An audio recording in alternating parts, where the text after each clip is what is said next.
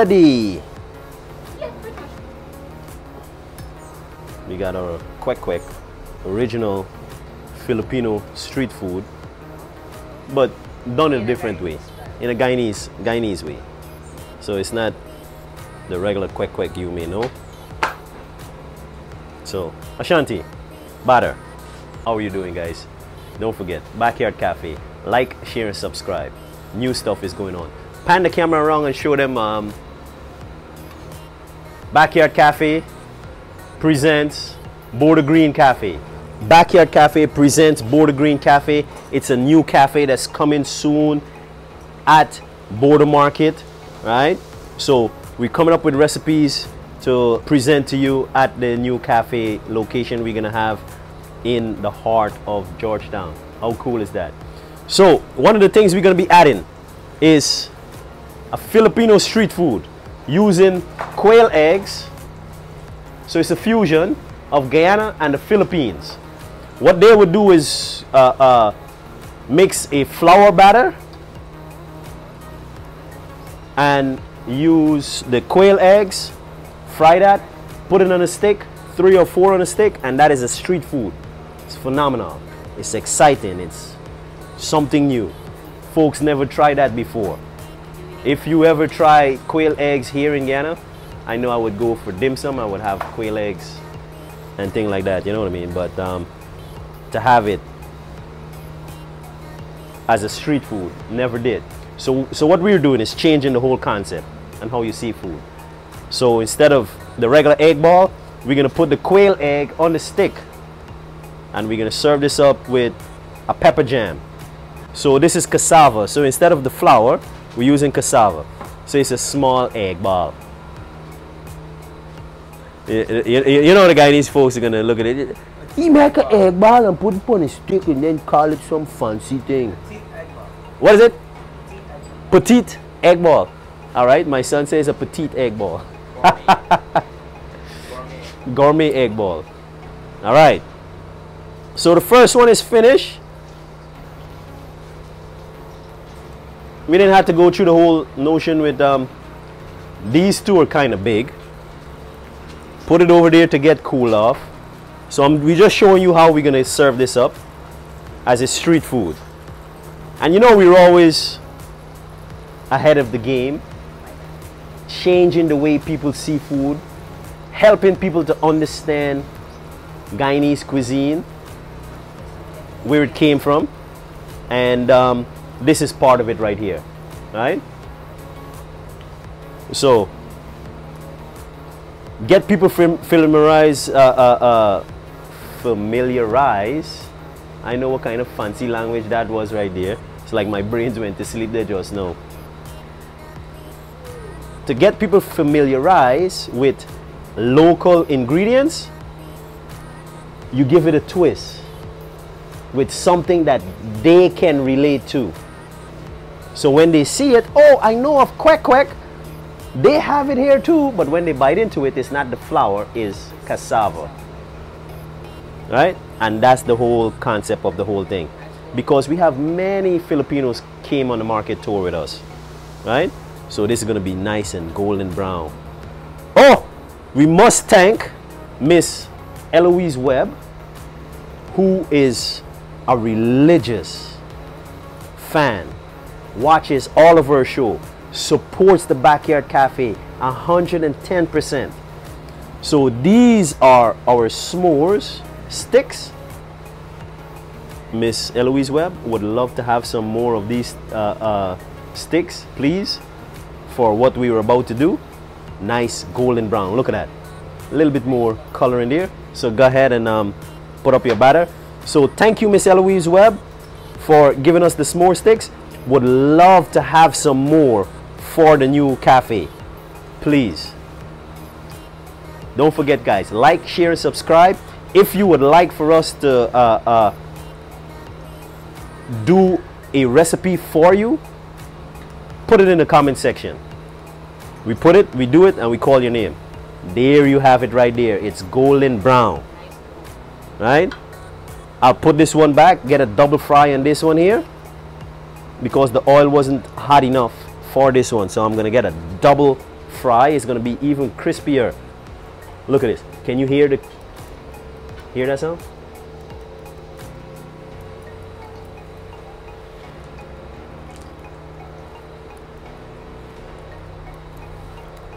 Oh, yes. Turn this over. Nice golden brown. I love your batter, Ashanti.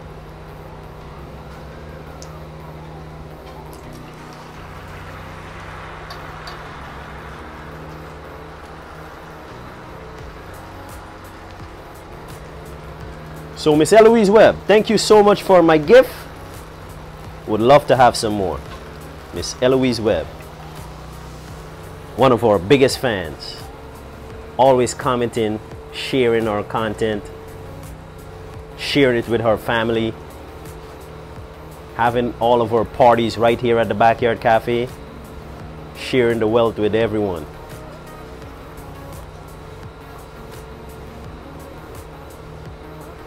Frying that up nicely. And what we're going to be serving this with, Ashanti?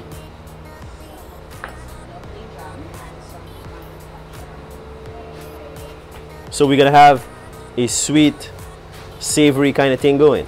So, yes, we're going to have mango sour, yes. But I got some mango achar. And then I have a habanero, a chocolate habanero pepper jam. You're not going to find this anyplace else but the Backyard Cafe. All right?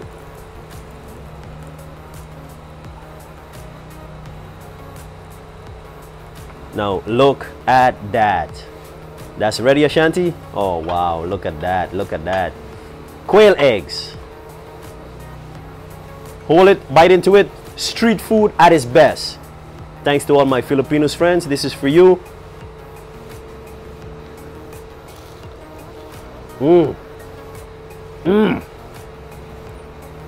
Bro. Yo, Ashanti. Massive, man. Massive. Well done. Check this. Paul! Ah.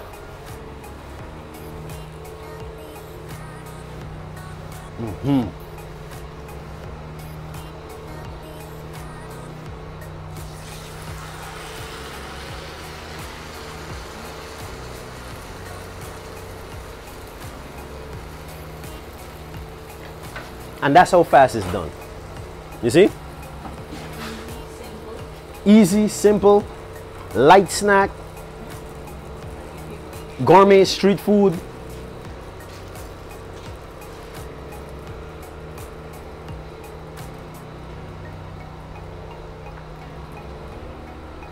So you're going to be on the go?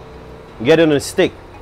You're going to be hanging around at the cafe at Border Green, having some cappuccino, an espresso, and you want a light snack, it's going to be on one of these sticks that we got from Miss Eloise Webb. Thank you for my gift. It's going to be used well.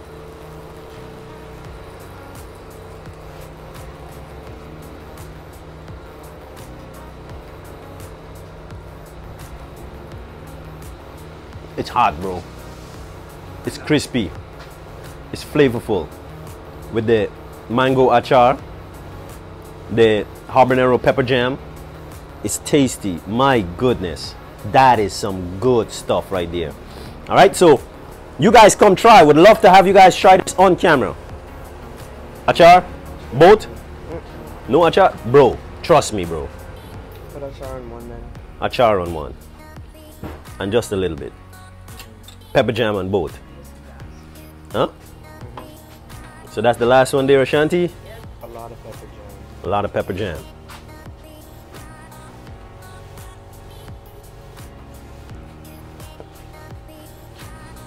Serving up my son. One more, just one more. One more dab of the pepper jam? My goodness. It's okay. It's all good, brother. It's all good. You want it dripping, leaking. Look at that. Whoa! Go ahead. Go ahead. And you got the crunch there too. Show the little quail eggs.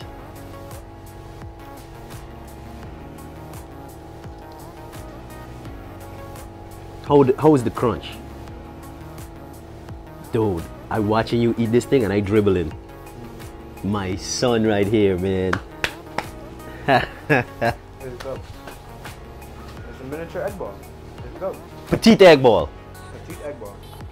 If you're in the Philippines, they use that. They call it quack quack. I've heard of it. Good. Egg ball loom petite. What's the name? Egg ball loom petite. Petite. Un petite. Un petite. Remember, I'm adding that to the menu, you know. So when they see that now, It's just French. You could just call it petite. yeah, I know. But I'm gonna add that, right? Just for the crazy thought of it. Come, Ashanti, come. Let's go. Let's get you on camera. How would you like this? Everything. Everything.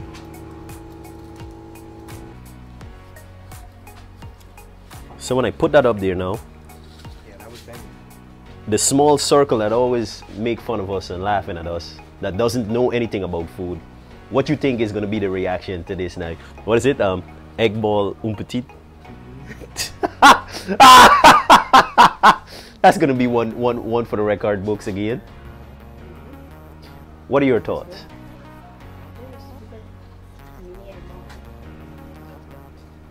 Now, would you come to the cafe and buy this? Well, I work here, so I could just make it myself. Oh yeah. Oh yeah. Really? This is good though. Really good? Nice.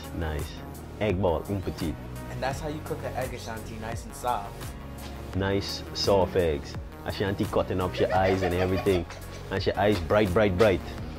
No. The egg gotta be hard, man. But this is good.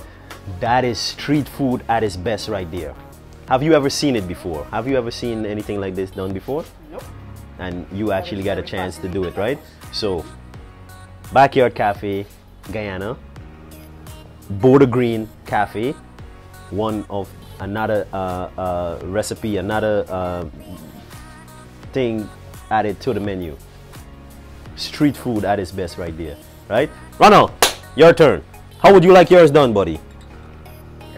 Everything. Ronald didn't make a mistake there though. You went for the big one. Pepper jam, buddy? Lots of pepper jam? That's pepper jam.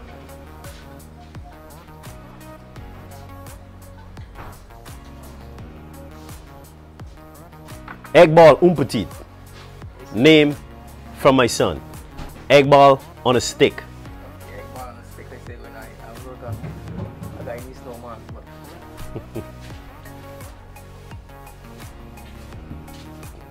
Young chef, Ronald, what do you think?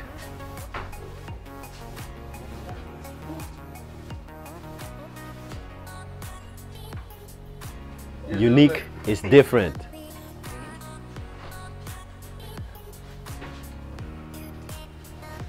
There's people who want a whole egg ball. Right. Honestly, I like it better than regular egg ball. You like this better than the regular egg ball? Because you're not getting too much egg, too much cassava. It's just you can eat it in one shot. Like it's a similar invention to when Dunkin' Donuts thought of munchkins. Munchkins. Oh, I love munchkins, bro. You could just get a nice 12-pack of munchkins, and it's like eating a donut, but better because it's the miniature version. You know? Some things are better fun size. Ashanti, can I hear from you? Right now I gotta go and get one more because that was good. I didn't supposed to eat pepper, right? But it was good. Good. Glad you like it. It's golden brown, it's crispy. I like that sound. Hit it again for me one more time. Ooh. Oh, it's crispy. That's right, Ashanti. Ronald, your thoughts, buddy. I know you give it already, but you were eating, you couldn't finish up everything that you're saying. What do you think? But yeah, it's really good.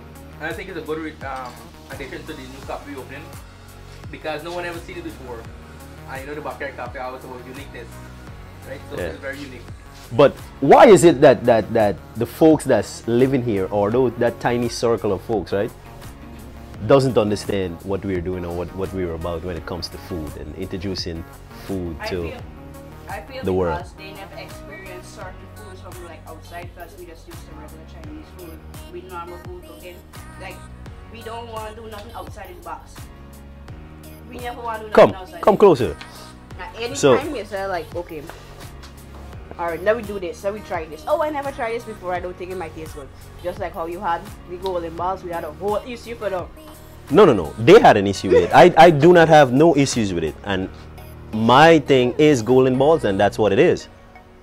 Exactly. If you would like to stop it, please try. So, to be very honest, I think Guyanese people should be more open-minded about like food, because this is life. This is goodness right here. So you see this? I like that, and that's what I said from the beginning of the thing, right? Food doesn't have to stick to one continent, one country, one city, one town, one community, one household, one grandmother. Because your grandmother did it this way, it has to stay this way. Stop it completely. When it comes to me, every day I'm evolving. Every day I want to be a better version than what I was yesterday, last week, last month, last year. You understand? So I'm evolving every single day.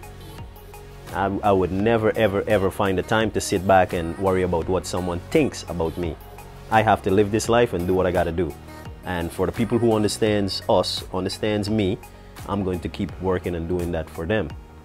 Right? So this is one new thing added, and I know for sure that the folks worldwide is going to understand this, love it, and come to Guyana just to have a street food. Because what Guyana know about street food, or had a street food before Backyard Cafe came on the scene? The just regular egg ball, probably some pylori, chana, and black pudding. Now what we're going to be adding is real street food, not food cooking at someone's house and selling out of a car trunk or a makeshift table and putting it in a food box. We're going to be in the middle of the marketplace using our local farmers, using our local market vendors, and serving up hot street food, hot meals every day, right there in the heart of Georgetown. Border Green Cafe, coming soon. Right? Thank you so much for your hard work. We got some more. I know Ronald and everybody is going to do that. Guys, thank you so much for watching.